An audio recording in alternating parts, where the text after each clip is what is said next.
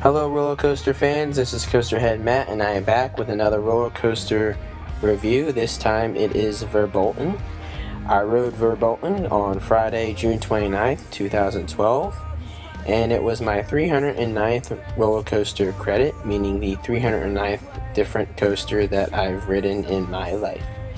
Verbolten opened to the public on May 18th, 2012. It was built by the company Zerier. It uses an LSM launch system. It is 2,835 feet long. Its drop is a height of 88 feet. It has no inversions. Its top speed is 53 miles per hour, and its ride duration is 3 minutes and 25 seconds. Now, you have to be pretty lucky to get on Verbolten because it's down a lot. It has a lot of mechanical problems, especially with the multiple launch systems and drop track section. But apart from that, it is a fantastic coaster. I enjoyed the entire ride. You don't really know where you're going most of the time because it's all in the dark, which I think is pretty cool. The restraints are very comfortable. I didn't have any problems whatsoever with the restraints.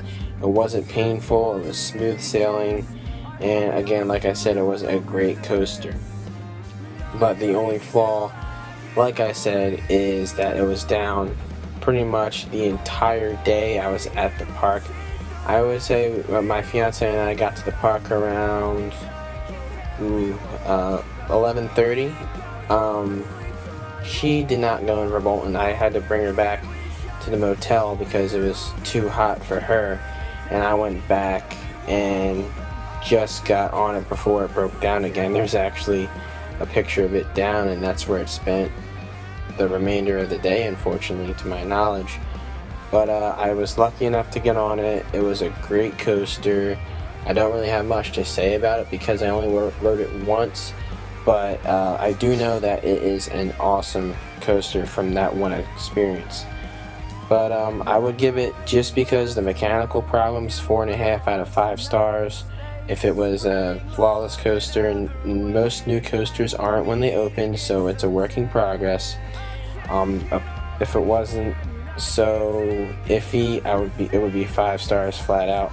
But because of the mechanical problems, it's 4.5, like I said. So great ride. Get down there and check it out if you can, and hopefully it's open for you.